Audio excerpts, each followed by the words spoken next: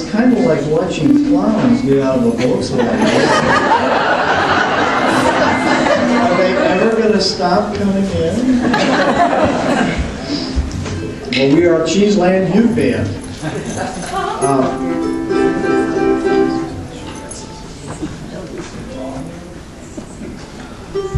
This used to be a Martin. The rain, tire. You know who Tiny Tim is.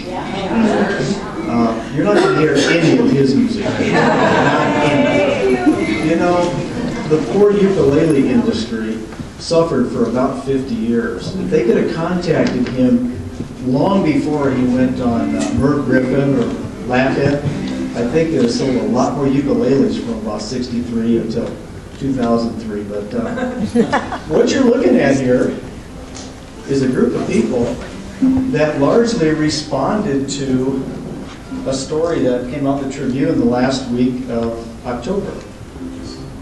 Raise your hand in this group if you've been playing the ukulele longer than or before October of last year. Awesome. This group is learning how to play the ukulele. And we're doing it Tuesday nights at Light Holds upstairs, and we're having a blast. We've just recently gotten big enough where we had to split the beginners away from the advanced so that we don't leave people behind. We don't frustrate the more advanced people.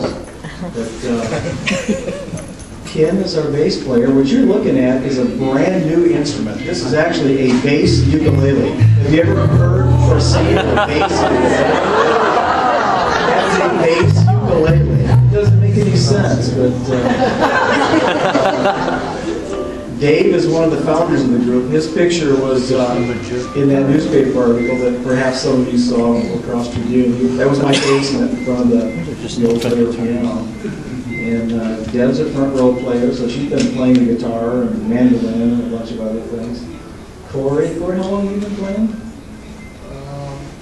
Year and a half. Okay. And Mike Bagneski, he is really the only musician in the room.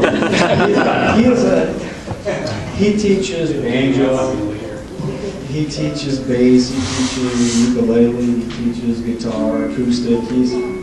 He pretty much does it all. So we try to come up with ideas for what we're going to play, and if Mike says it's not too sucky, then we get to do it. So he's generally pretty good to us. In order to follow somebody like a Tiny Tim, you got to be kind of creative. This is a pretty adventuresome, creative group, but what I wanted to do was have everyone turn around up here and show people what you got in your bag.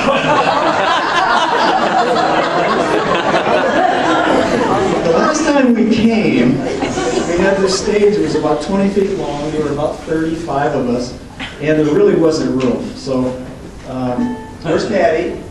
This is Patty. She's a brainchild. She said, "I got it. We'll be our own music stand."